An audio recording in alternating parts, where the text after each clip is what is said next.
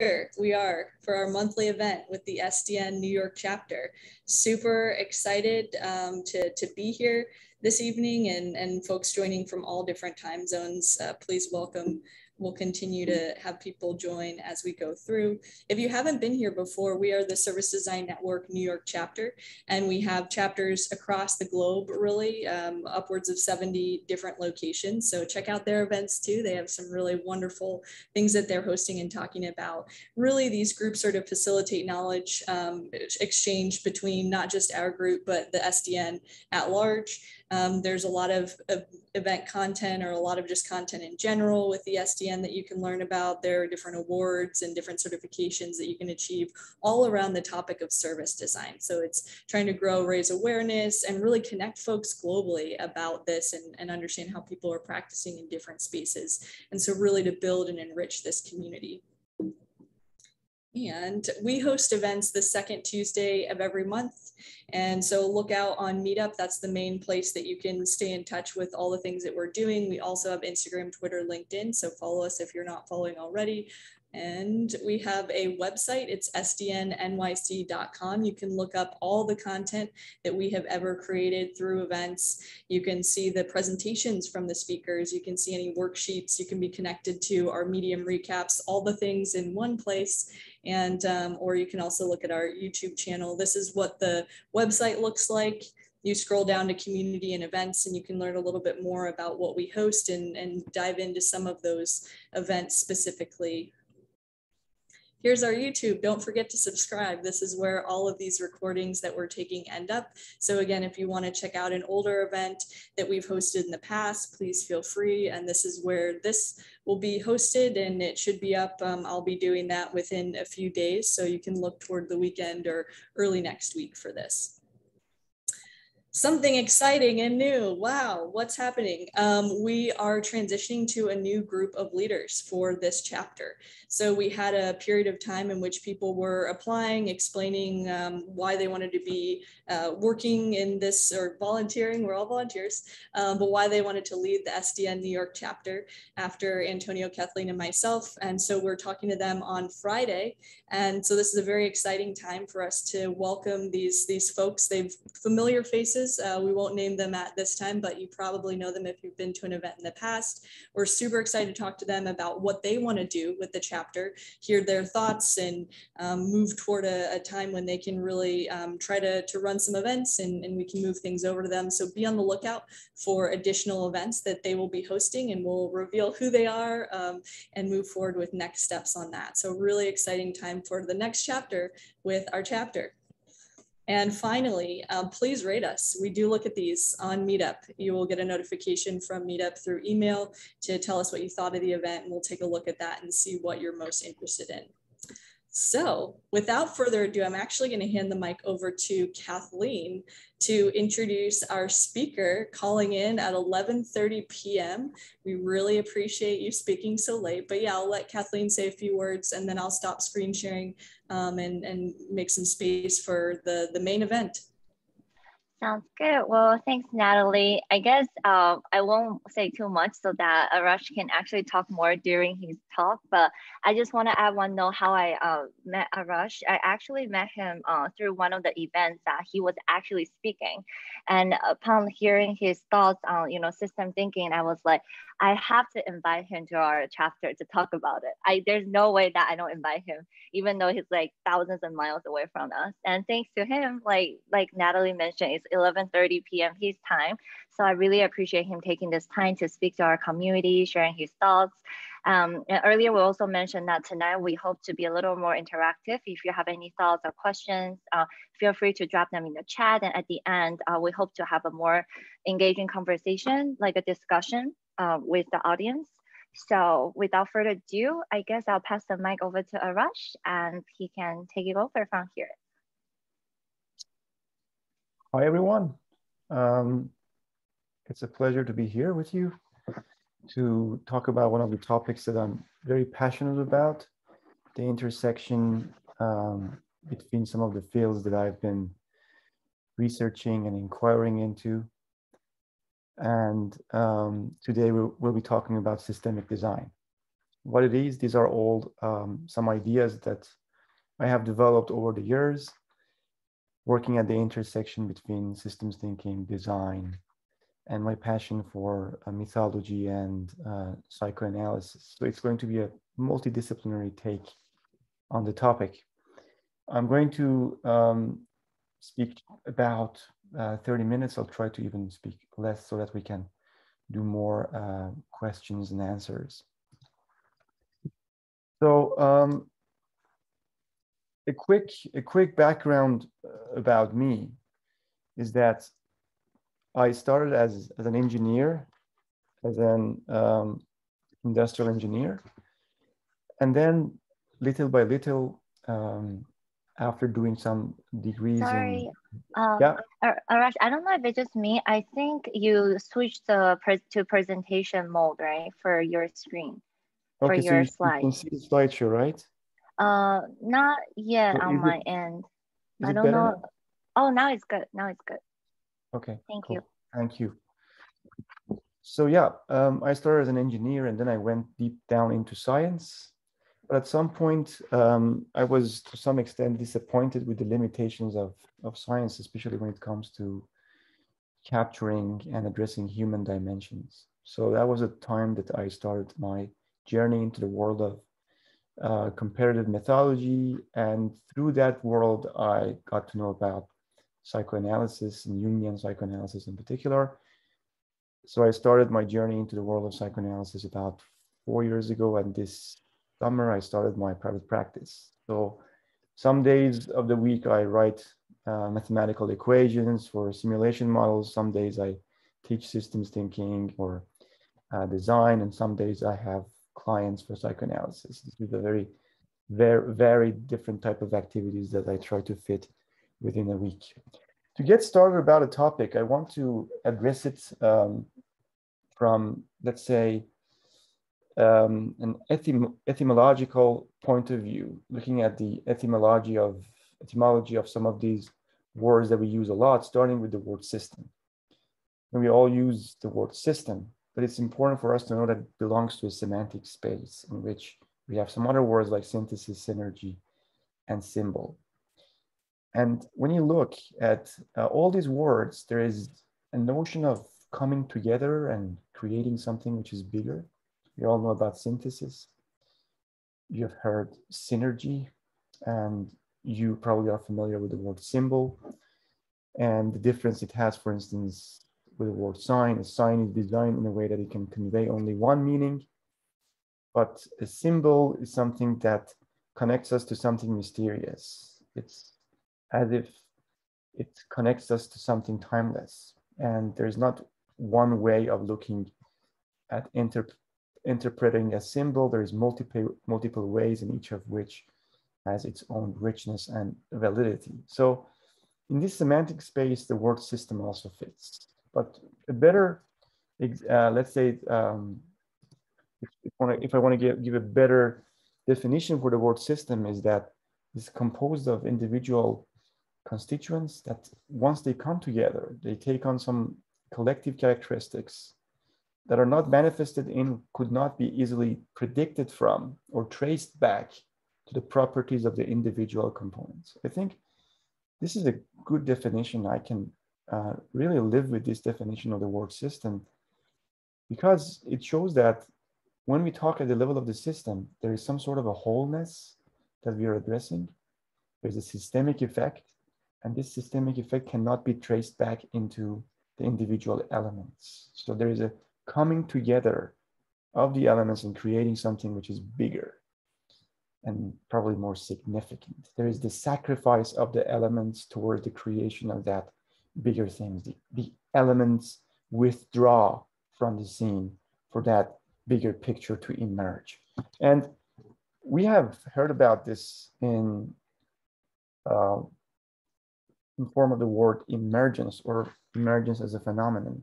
You see it in nature, the movement of the birds, how they flock together and create those intricate patterns of flight. And when we have, for instance, some chemical substances like water, you have two molecules of gas coming together, two different types of gases coming together, and they create let's say, some substance that does not have any gas properties anymore. This is also another form of emergence, when elements come and then the collective effect cannot be traced back to any of the elements. Something, let's say, chemical, or we can even say alchemical, happens there between these elements. We see patterns of fractals in nature. All of these fractals are emergent patterns.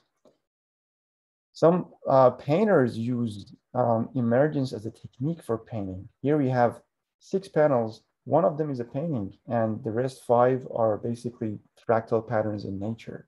One of them is a painting by Jackson Pollock. And there's a very nice documentary on YouTube about how Jackson Pollock uses fractal or emergence in creating his artwork. We can see emergence in architecture, especially. And there's a great book called Timeless Way of Building by Christopher Alexander, when he reflects on the emergent effect that being in a building creates. It says that there's different patterns out of which, let's say, a building or a town can be made. These patterns can be alive or they can be dead. If they're alive, they will let our inner forces loose. They set us free. This being set free, or having our inner forces loose, or these resolution of the tensions between the conflicting forces, is an emergent property of being in those areas, or in those, let's say, architectural artifacts. And he gives an example of a room. For instance, if this room has a window place which is far from the sitting area, so where people sit is basically far away from where the windows are located, says that this by definition creates tension inside individuals. Whereas if they're located close to one another, it results in a resolution of a tension. So here we can see there is some sort of a parallel between an artifact, the elements, or let's say the properties, or the systems within the artifact, and the systems within us. How these two systems interact are sometimes the result of emergent processes at work. In chess, pawn promotion, I would argue, is some sort of an emergence, because it's not the last step that the pawn takes. It just takes one step at a time, and then suddenly it becomes something bigger or more significant as a piece. It can be something like a bishop or anything else, which is more important than a pawn in chess. So this is also some sort of an emergent process. Now, we see it in works of art as well. If you look at a painting and it gives us a soothing effect, it's because the, let's say, elements within that painting are standing in equilibrium and harmony. So the harmony that exists within the painting, within the forces inside that painting, somehow creates the harmony within us, the onlookers, who are being aesthetically arrested by the equilibrium between these forces. One good example that I like to give is the usage of emergence in education. There's a talk by Russell Acuff, a great systems thinker. He says that there was an area in which there was a problem with literacy. And the population in that area didn't have basically the culture for writing and reading. Things were more oral. They would just speak it out, talk in communities, and so on and so forth. And therefore, the students in the school were suffering. They didn't have this culture of carrying books and reading, exchanging books, talking about books. Whatever they tried to do in the form of the classes failed. And one intervention that they designed was that they took one of the auditoriums in the school and they started screening Charles Chaplin's movies all the time. After some months, the literacy rate improved. And the reason why was that they wanted to be able to read the panels. Students wanted to read the captions. You know, it was a long thing. They didn't need to basically read from the beginning, but at some point there were just like 5 or 6 captions throughout the movie, and they were key. You want to understand what happened. So this is designed by emergence, I would say. This is designing for increase in the literacy rate, but not addressing it directly in settings, especially when there is cultural impediments, but by somehow going towards it or circumambulating it in a way, in an emergent way, generating that effect. I've been trying a lot of emergent processes in my teaching. I do not tell the students what to use for presentations, as long as they can convey their ideas. I don't use PowerPoint myself, especially only if I'm making presentations like this, but in teaching, I never use slides. And then the students bring, this is a class of mine where students brought boxes within boxes within boxes to show their ideas, that what they had learned from the class. The moment you give the system a little bit of room to wiggle and you loosen down the rules, then it somehow allows for creativity to flourish and you can tap into the richness. Another thing, I use a lot of games for teaching and with the students, and sometimes they also start using games for their presentations. They use me as an object of those games, right? It's sometimes, it goes out of control, the way students can take it to the next level. But these are all emergent processes that I've used in basically ideas that I've had over years for education. Now, some questions for you is that, what type of emergencies do we experience on a daily basis? Emergence happens at the level of the system, not at the level of the elements. Most of the times when we ask someone what this system is, they talk about the elements of it, what the system is made of, or the function of the system, what the function does.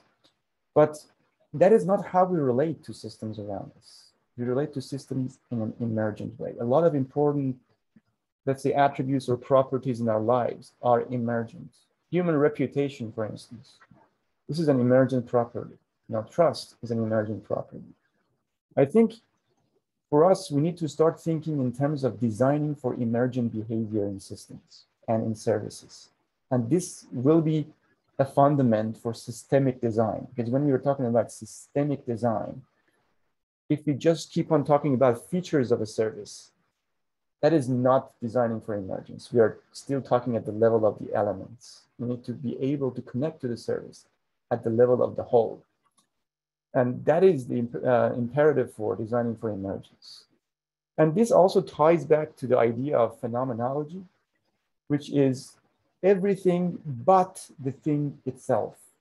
So the phenomenology of a service is everything, every type of impression, every type of assumption, any type of, let's say, action or readiness for manifesting some sort of psychological disposition that the users walk away from the service with when they interact with the service. It's not about the elements of the service. It's not about the touch points. It's not about the features.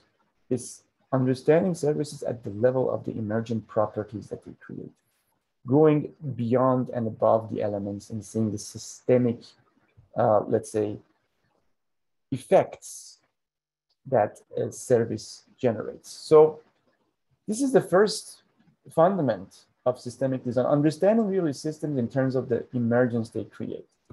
The next one for me is getting a little bit more specific about the word design itself. Once we look at the root word for the word design, we see that it shares its root with significance. In French, we say signification, which means meaning. There is something about signature, significance, meaning. There is a subjective human dimension to design that we should not gloss over. It's something that is super important to be taken into account when we think about design. And what do we mean by this? So when we're talking about design, or let's say systemic design, we're thinking more about human activity systems. These are systems in which perception of human beings play a role. How people or humans perceive something and how they attribute meanings to those perceptions. It plays a role in the state of the system. So looking at a service mechanistically, in my opinion, it takes us a little bit away from these human dimensions that exist within the system. Understanding the worldviews of the individuals, understanding the different, let's say, means of creating meaning for the individuals through the service. These are the things that need to be taken into account. But we see most of the methodologies that we have somehow come from the, let's say, paradigm of industrial designing, which we were designing physical artifacts. So if you think, for instance, about service blueprints, one of the tools that are used, blueprint, the word blueprint is a technical drawing. This metaphor that we're using somehow ties us back with that mechanistic or physical paradigm of design.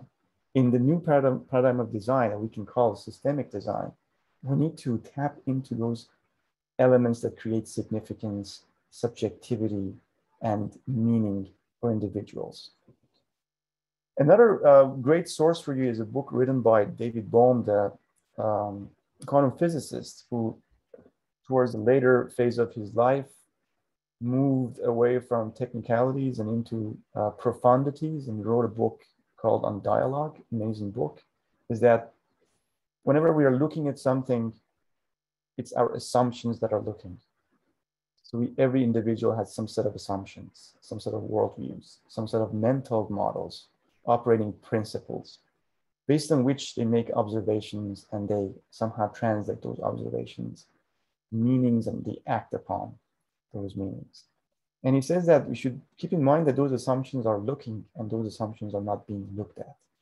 So this is an important thing that we need to remember, that we need to tap into the mental models and into assumptions of some sort. Go a layer below, let's say the normal, let's say the needs or the wants of the individuals, and look into their fundamental assumptions that shape those needs or wants, and what other can somehow manifest from those assumptions as well.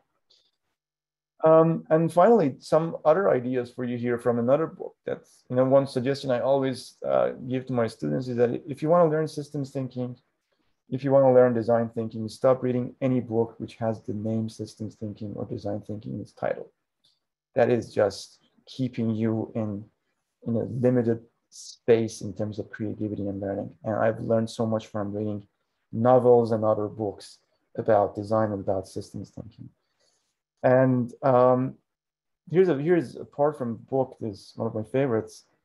It's called Zen and the Art of Motorcycle Maintenance. It's not about really motorcycle maintenance, neither about Zen. There's a lot of philosophical statements and ideas there. And here the author is arguing that if a factory is torn down, but the rationality with which it was created is left standing, that rationality will create another factory. So this is again this idea of subjectivity of individuals, the way they look at things, that those are basically what makes us human beings. And if you're talking about design, we need to be somehow close to those things. And he talks about a motorcycle at some point. He says a motorcycle is a system of ideas and concepts carved out of steel.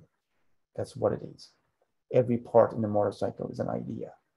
So seeing beyond those, let's say, physical components is an important task. Again, seeing the ideas that produce them and where those ideas come from originally. That was the second bit here that I wanted to share with you, and some questions for that. How can designing result in a deeper understanding of the human conditions of users and designers? There is, and for me, it's really an unfair bias towards understanding the users and customers, and no one talks much about understanding the designers. Compatibility of the design artifact with the designer is not much looked into, and in my opinion is much more important than looking out to see if this artifact is compatible with users or not. Because if that resonance does not exist between the designer and the artifact, that other resonance probably will never be created. So there is, at a deeper level, of course. So there is something about human conditions of users and designers that need to be understood, need to be tapped into. Fortunately for the customers, we also look at them at a very superficial level. We scratch them on the surface by creating the customer personas. And in my opinion, that only have some sort of a commercial agenda, nothing beyond that. We don't have a genuine interest in human, basically in design. And this is something we talk about human-centered design, but in my opinion, is not yet real, genuinely human-centered. So that's one idea. And how can designing become an odyssey of transforming worldviews and mental models of users and designers? How can it be an odyssey of transforming mental models? This is another question. And last bit that I want to talk about is putting these two together that we talked about so far. We can create systematic or systemic design. So they both have the same terminologies in it. So there is something about these that are very different. In my opinion, systematic design is designing new problems. Systematic design, and we are familiar with systematic design, all these tools that we use, they are systematic. A systematic procedure is an orderly sequence of activities. It's logical and it moves, it marches from left to right. Sometimes there's a feedback, it comes back. But all these templates, all these, let's say, process steps that we use, they're systematic. They're not systemic. And they're good for problem solving, probably, that you start with a definition of a problem and then you take it on, but they're not used, in my opinion, for systemic design. Now, systemic design is when you dissolve a problem. So it's not about solving the problems, it's about dissolving problems. It's basically redesigning the system that has the problem so that the problem no longer exists. This is what systemic design is about. It's not about going after a problem and chasing it, solving it, creating some other, pushing it into some other areas. It's about redesigning of the system that has that problem so that the problem disappears, the problem dissolves. Systemic design is basically about a transcendence. It's about going above and beyond the boundaries of the existing system, redefining the system in a way, creating a new system. It's not about moving within the constraints and within, let's say, those processes that are already established. That is problem solving. That is not design. And finally, systemic design is about questioning the problems and questioning the perspective, or digging deep into the perspective or the world view from which the problem comes from. So this, once we do this and we start working with those mental models, then we are getting closer and closer to systemic design than systematic design. And some ideas for you to understand this. This is the last bit that I want to share with you here, just to give you a better understanding of this. Why do we have this bias towards systematic processes and systemic ones? Generally speaking, there's two different types of objects.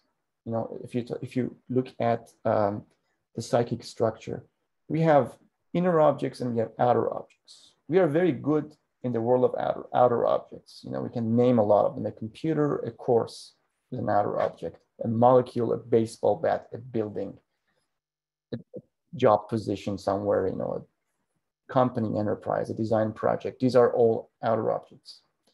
But then we have, on the other hand, we have the inner objects. Inner objects are things like dreams, fantasies, visions, symbols, emotions, ideals, and ideas. So these are the world of inner objects. So our perception system should somehow comprehend the contents of outer objects as well as inner objects. But we have such a big bias towards the world of outer objects. And here is a painting from early 16th century that shows two French ambassadors. And you can see this obsession with the outer objects here in this painting, that they have gathered all these elements. You know, some of them are scientific, some of them show wealth of some sort. And it's just there's not even an inch of this painting that is not covered by an outer object. And these days, we have outer objects of different types. If you look at some LinkedIn profiles, you see the list of outer objects that are somehow lined up there. You really have no idea what individuals are capable of. You just list of all these things that are about the outer world, about developing an understanding of things that are out there, and very proudly align them together. But there is a world of inner objects. And that is a world from which design ideas come from. That is the world, according to David Lynch, where you can catch big fish. So that's the world of inner objects. This is a segment from Amazon letter to shareholders in 2018. But there they say that there's two processes in business. Sometimes you can be efficient and you know where you're going, but then sometimes you need to wonder. This wondering is a healthy counterbalance to efficiency. It is very much needed. It is not random, it's somehow guided by something. It's not as tangible as efficiency-seeking processes, but still it's something that is guided by some sort of a mysterious, let's say, thread. And they say that all the outside discoveries and the ones that are not the normal ones, they come out of the process of wandering. They require this wandering. This wandering means that you need to be in touch with those world of inner objects. This wandering means that we need to channel or tune in to our intuition. So this is where these ideas come from. This is the world of inner objects. It's our intuition that connects us to the world of inner objects, whereas our sensation, our sensory perceptions connect us to the world of outer objects. So we need to comprehend the contents of basically those objects for systemic design, because systemic design is not a systematic process of following process steps. It's something that is very human. It's something that wants to tap into some deep processes that are transformative and they transcend what exists. There needs to be some high level of creativity in such, let's say, undertakings. And in this, for this to happen, you need to be able to hold the tensions, because in efficiency-seeking processes, or let's say vertical thinking, you need to be right at every step. But in lateral thinking, or this connection to the world of inner objects, you need to just generate alternative ideas, float with them, you know, and be okay to continue that process until a piece comes and completes basically the image. Suddenly things emerge as well. You know, those of you who write, you know that you cannot follow formulas for writing. Those of you who create music, you know that you need to allow for things to be channeled from within. And this dimension is lacking in a major way in design. You know, in my opinion, systemic design is a conduit, or design should be a conduit for creativity and for intuition of the designers, so that it can generate those transformative effects. And finally, in mythology, there's a lot of references to wandering. There are a lot of mythical figures that go on and wander for a while. You know, one of them is the case of the wanderings of Gilgamesh. This is one of the first epics known to the human being, you know, about 2,000 years before Common Era. And there, you know, after Gilgamesh loses his friend Enkidu, he goes on wandering. The same happened to Carl Gustav Jung. He went for wandering after his separation with Freud. You know, he left out and he went into a chaotic search, out of which most of his theories and the concepts that underpin his theories emerged. So this is basically the ideas, a piece of poem for you to somehow connect us back to this mythopoetic dimension. There's a lot we can learn from poems. And T.S. Eliot is a poet from which I've learned a lot. And this is a beautiful piece by him. It says, "We shall not cease from exploration." And at the end of all our exploring will be to arrive where we started and know the place for the first time. So this process of wandering and exploration is also present there. William Blake, believe it or not, talks about systemic design. He says that I must create a system or be enslaved by another man's. I will not reason and compare. My business is to create. So this is basically the tenets of systemic design. We're not going to compare and use a lot of logic for problem solving and stuff. Here we are for creativity. And this, to me, should be embodied through the process of systemic design.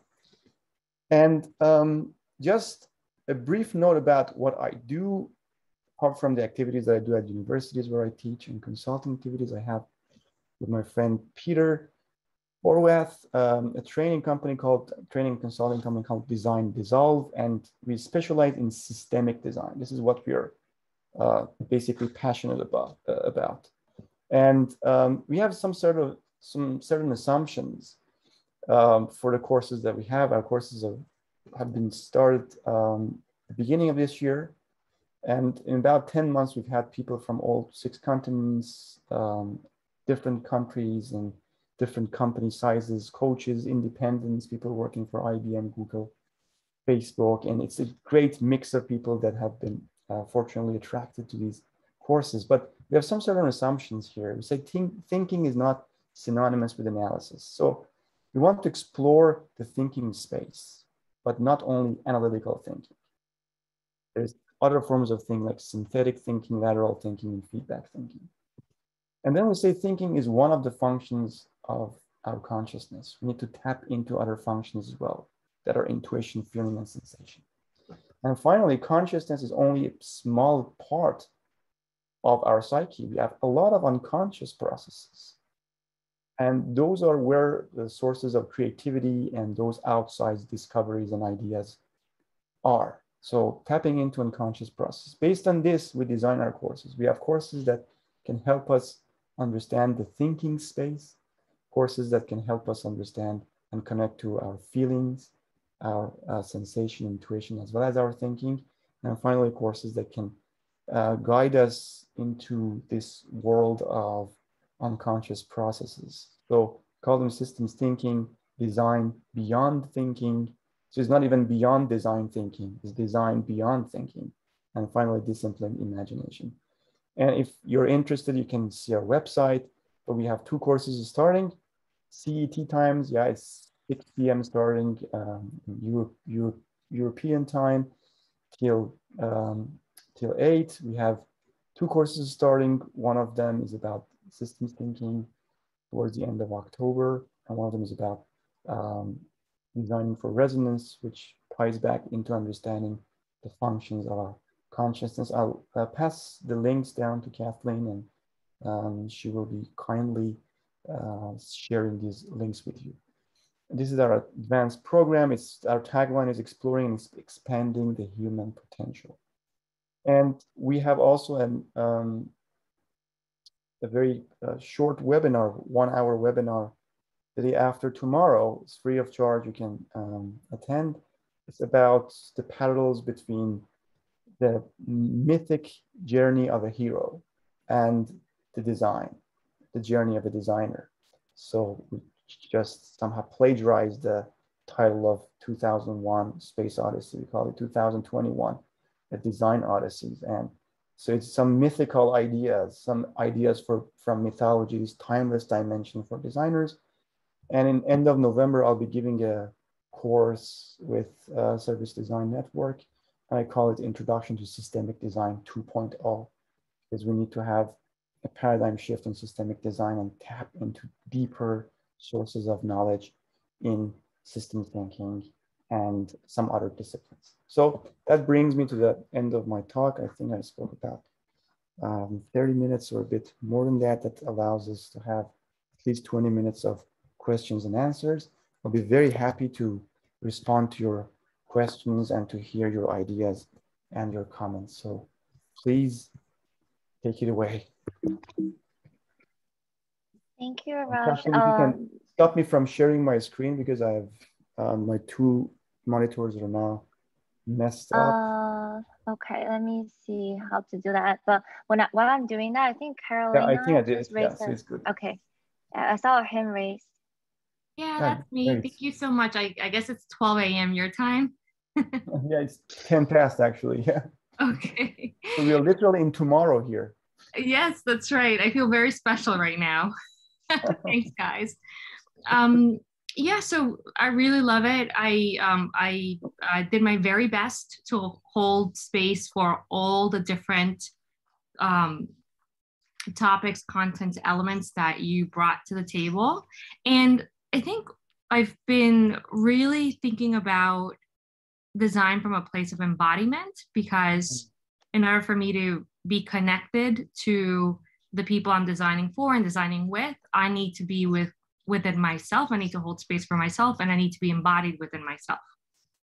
So from that place, I think one of the challenges that I've had is that when I step into an environment where the worldview is actually antithetical to the very process of designing for not just a solution, but an experience. And I know that you are challenging us to step in an embodied way, in a human way, and to challenge the worldview.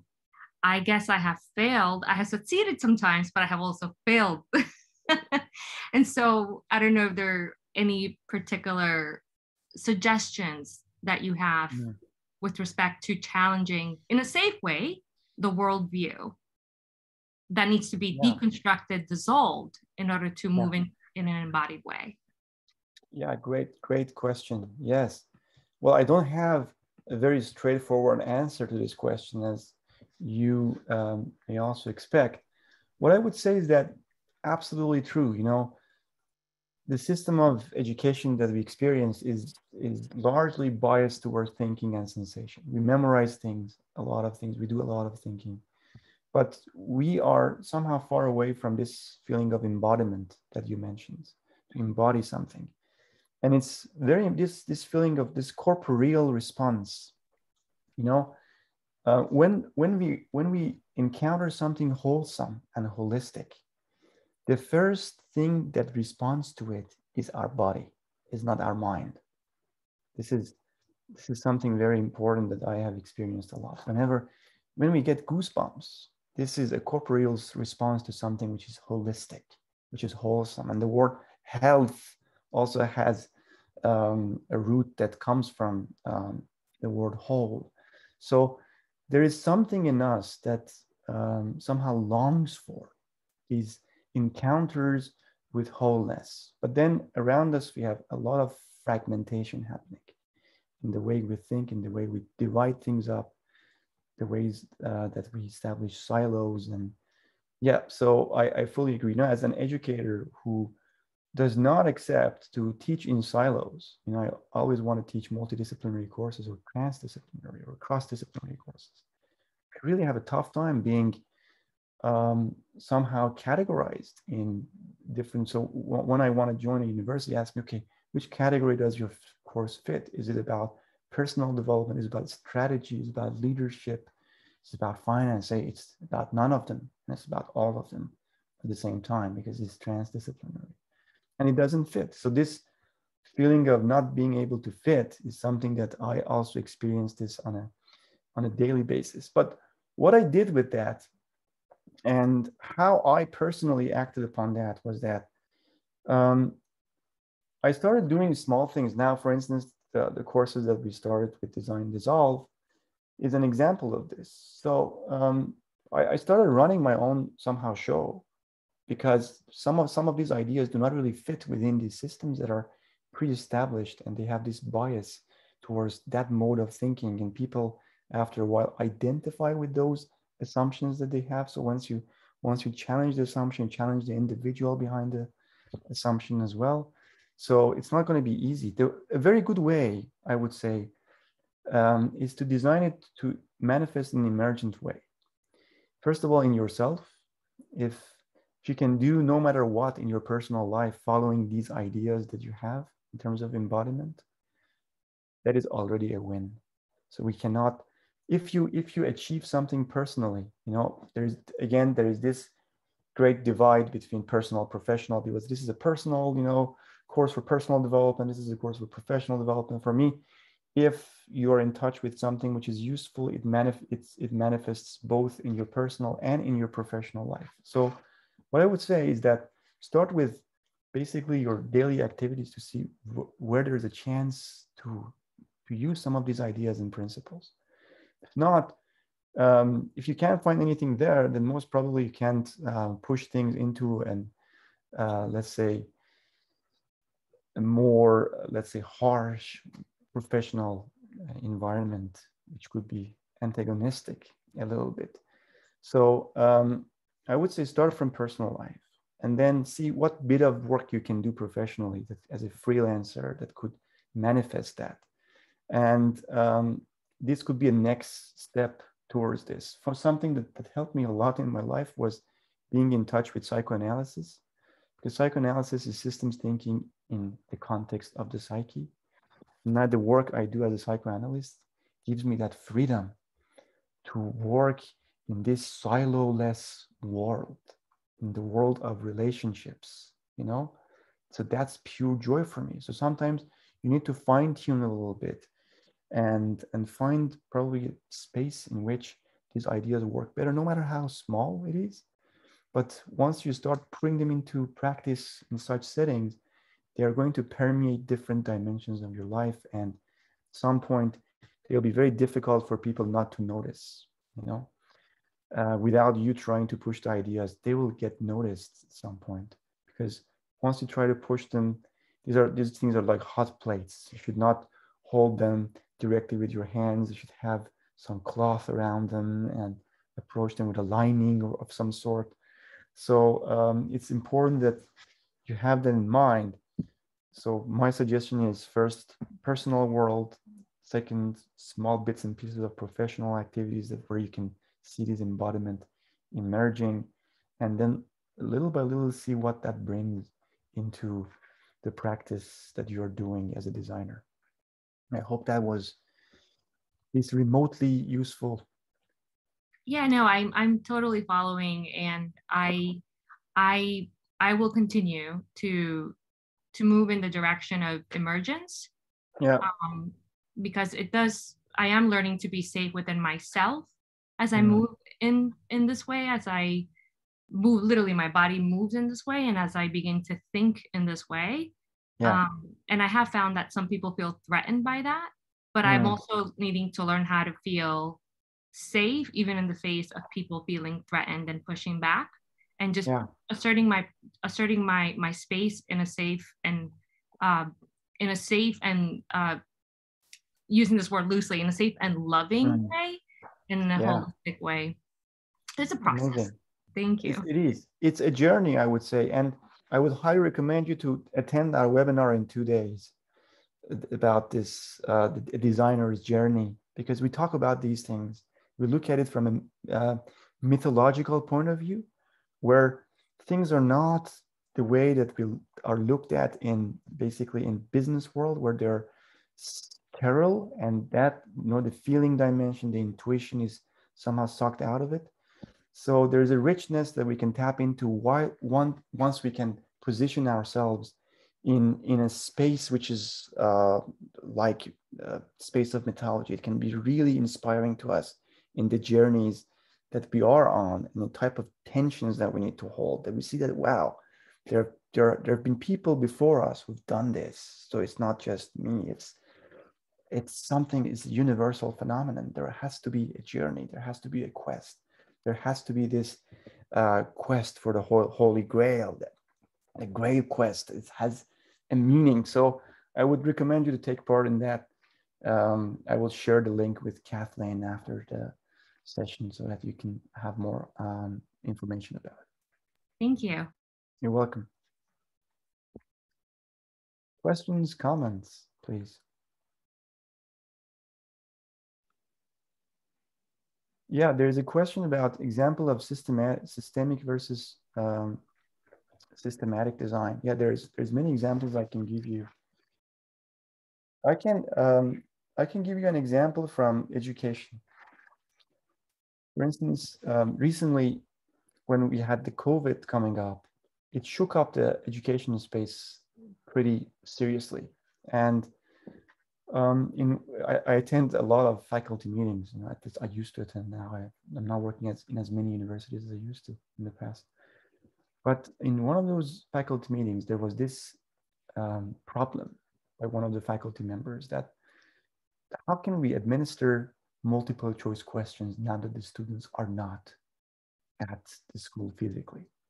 We can't do this anymore, because once they're home, they can cheat, they can. And you know, multiple choice questions, if you have 20 questions, if someone passes down 5 phone numbers, it means at least, you can say that the whole questions are answered. You can key them down at 235, 640, 234, 131. It just shows that which question has which response, so they can simply cheat the students. So this was a problem. And then the systematic approach to solve it is that what they were proposing was to subcontract this startup that could lock the students' screens so that they could not go and send a message on their screens to someone else.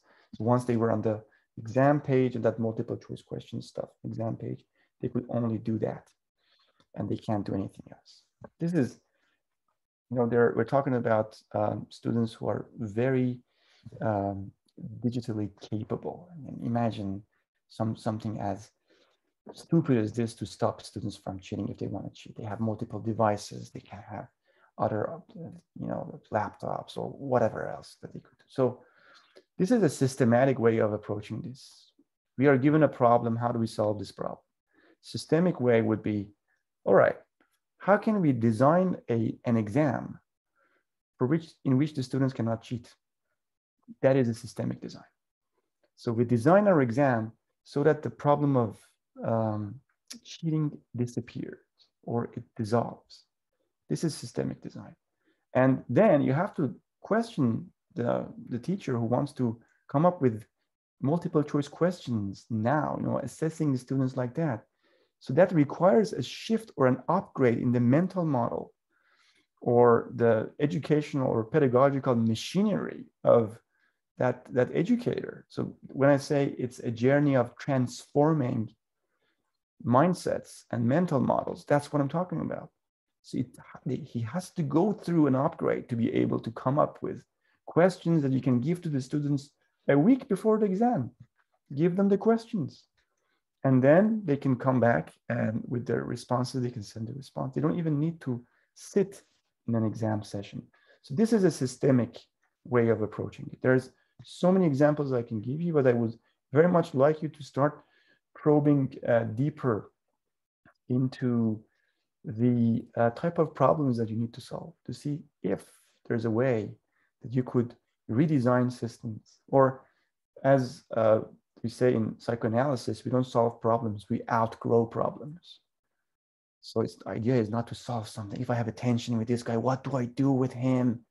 This is basically trying to solve a problem you have with. There's a lot of psychology is about problem solving. But what I like about psychoanalysis is about dissolving problems, because it somehow goes to a level of depth that when you shift things at that level, then you outgrow problems. The problems are no longer relevant for you. So in the world of psychoanalysis, I can see it a lot, that those people who create a lot of frustrations and tensions in your life is basically the root cause of those problems or tensions or frustrations are deeply embedded within you.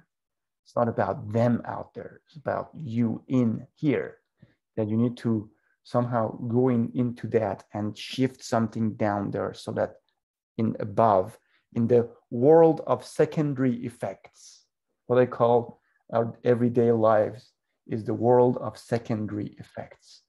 So we need to go deep down to the bottom and to the abyss, and then thereby shifting things at the bottom of our souls, then this world of secondary effects changes as well. So this is, in my opinion, systemic design. It requires a knowledge of human being, and to begin with, a knowledge of the designer. Some sort of a self-awareness of the designer needs to be there, I hope this could answer that question. Any other? I just want to add one quick comment on this. This is like, I remember you sharing this example during your last talk when I met you, and this is the reason why I, wanted to invite you here. Especially, I think as designers, we were all often think about how we can reframe a problem. But throughout this whole time, we always talk about how can we do things. As an educator myself as well, I always tell students that they need to think about creative problem solving. But when you start introducing the concept of problem dissolving, that was like a new thing for me, even though we're just really shifting our mindset. And that's what I've been thinking through in my professional or personal work all these days, that how can we actually dissolve the problem, not just solve the problem. But anyways, I just want to drop this comment here. Yeah, and that's why we call ourselves design dissolve. So we design the dissolve, you know, where we dissolve the problems through the process of design. And that is design for me, you know. I want to sum up, design is an activity that results in dissolving problems. It's an activity that connects to emergences, the phenomenology of, let's say, services and is human activity systems around us. Design is a process that transforms mindsets, mental models, you know? So by the act of design, if it's true design, we become better human beings because it somehow helps us transform through that act, you know, generate some harmony between our inner and the outer world. That resonance needs to be there. So for me, there has to be a very important transformative effect that comes out of the design process for the designer and thus for the users. You know, if you did not basically change, you know, one idea I have for my courses, this is designing for emergent, is that if in that course I'm not challenged, if I do not learn something fundamentally new, you know, that course is not going to be a magical course. Magic is not going to be there. As simple as that. So it's necessary, but not sufficient. I need to be challenged in every course that I teach. That's why I switch at least 50% of the material of the courses that I give each time I give them. And when I don't do that, something inside me withers and fades and becomes so sad. And when I feel that sad inside me, how can I create joy for my students or the participants in the course? So these are type of designing for emergence, you know, some heuristics. It's the world of heuristics and ideas that are not clear cut. You need to experiment. It's a very experimental world, you know, this coming to contact with systemic design. It's a craft rather than a clear-cut science for which we can have cookbooks or codified knowledge. It's iterative. We learn through cycles of iteration and observation that we do. And we need to assemble our own toolkit. It's not something that we can go and get some off-the-shelf type of thing. And one final rant that I want to give is this era of mass people, mass production, you know, mass consumption has permeated our lives. It has permeated our system of education. We are looking into mass solutions to unique circumstances. So all these templates and canvases that we use, they do not address and respect the uniqueness of the design situations that we are confronting. So as first rule of design, we need to accept and respect those unique and idiosyncrasies that are in the design process. How can we do that if you're using something off the shelf? It's as if you want to create a fine dining experience by going to McDonald's. That doesn't work. That is eating for becoming full. But then we have eating as a process of nourishing our soul. That cannot happen with McDonald's. So remember this analogy in your mind and stay as far away as possible from mass solutions and try to, instead of consuming tools and ideas, try to generate yours. Give it a try. Be a map maker, put ideas together and generate your own tools. This is the journey of systemic design. Things are unique, you are unique, circumstances are unique. Totally in agreement with you. I think we have a question from Antonio here. Perhaps putting on your psychoanalytical hat on, what do you believe to be limiting factors, personal and perhaps structural, for designers to shift from a systematic to systemic design paradigm? Okay. Very good question. I would say we want to be comfortable. Somehow, at some point, we want to be in a world in which there is not much doubt or uncertainty. This is what we like to do. An animal acts out of impulses and instincts. They don't need to think. Something comes, they're hungry, they act upon it, they eat, they hunt, right? Something threatens them, they fight or flight, right? So these are impulses. And I think one thing that is taking us away from this space of systemic design is that we want to go back to that space where things are comfortable, where things, we have an illusion of reducing uncertainty by using these canvases and methods that are out there, but we're not doing it actually. We create this illusion to feel comfortable. We cannot face, we don't like to face that uncertainty. And as a part of our journey of becoming unique individuals, we need to face that. This is the hero's journey. Going to the unknown, facing those elements, those uncertainties, ambiguities, ambivalences, holding tensions. This is something that is not easy. We don't want to do it. And everything around us is designed in a way that we don't do it. From the system of education that we have that gives us exercises rather than real life experiences that we need to basically gain, to, let's say, the methods and ideas that we use in design, they all give us this illusion of being in a place where we have reduced uncertainty. But these methods are not methods to simplify ideas. They are simplistic. So there's a difference between simplisticness and simplification of ideas. So we need to keep it in mind. So in short, I would say, this is a difficult task. And I want to end this by a Sufi, because originally I come from Iran, and Sufism has its roots in, let's say, Persian poetry, comes from that. And there's this Sufi story of a man who had lost his keys, and he was looking for them somewhere. And he was looking for them for such a long time that it started attracting attention of other people. He said, dude, what are you looking for? He said, my keys, I've lost them. He said, where do you think you lost them? And he points out to a different corner. And he asked him, why are you searching here if you have lost your keys there? He says, there it's dark. Here there is light. That's why I prefer to search for my keys here. So this is basically us as well. We don't want to go to the darkness. And the keys are there. Joseph Campbell says, the cave you fear to enter holds the treasure you seek. So this is it. There's this fear that stops us, and everything that is around us constructed stops us from taking that journey or saying yes to that journey. I think I've gone over time, Kathleen, and I'm still happy that people have stayed in the call. This is an accomplishment.